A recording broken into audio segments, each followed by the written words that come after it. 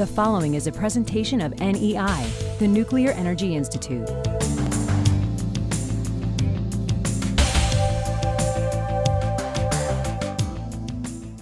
The D.C. Circuit has confirmed that the federal government cannot continue to violate the Nuclear Waste Policy Act.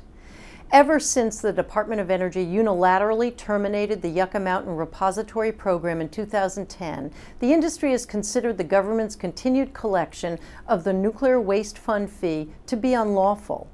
That's why we and the National Association of Regulatory Utility Commissioners sued the department.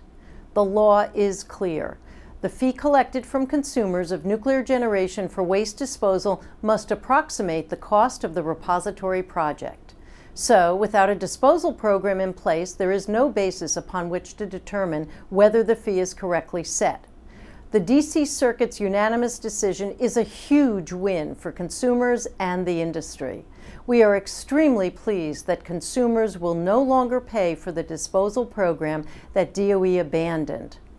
In a strongly worded decision, the court ordered DOE to reduce the fee to zero until one of two conditions is satisfied.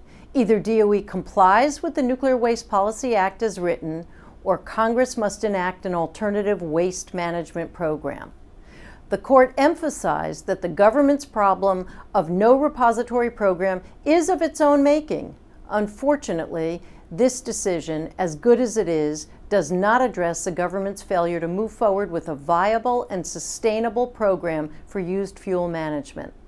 Nuclear energy companies are nonetheless doing their part.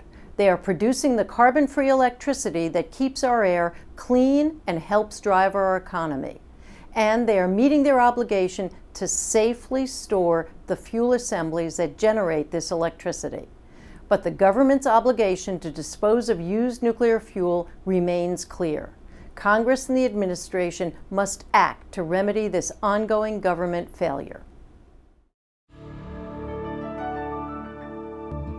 Learn more at NEI.org.